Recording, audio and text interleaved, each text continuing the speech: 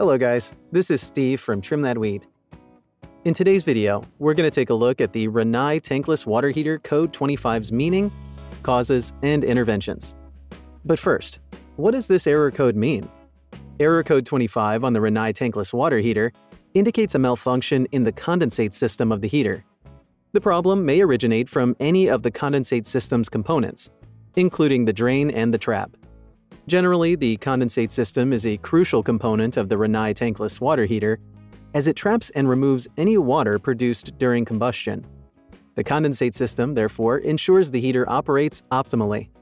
The following are some of the common causes of this error code. Blockage in the condensate drain. Extremely low temperatures may result in clogging of the condensate drain. It's common knowledge that water expands when frozen. Thus, any water within the condensate drain during extremely low temperatures could clog it, resulting in limited or no water flow throughout the drain. Problems with sensor wiring harness. Faulty connections of the heater sensor may also result in a false code 25 error.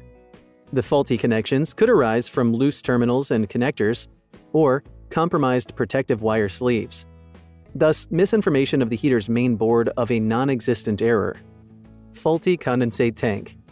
The clogging issue may not necessarily be from the condensate drain. The condensate tank may also clog or malfunction differently. Now, let's look at the best interventions that you can apply to fix the error.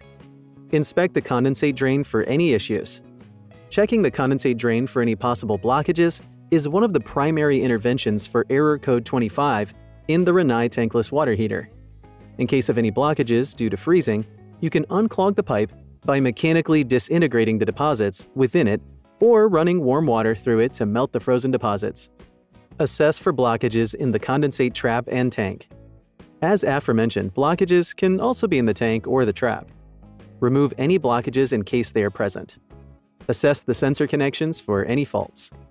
Assessing the sensor's connection can help you ascertain if the error results from a faulty connection. Try the following. Follow the sensor wires along their run to check for possible issues in their insulation or short circuits. Check the connectors to ensure they are firmly in place. Thank you for watching.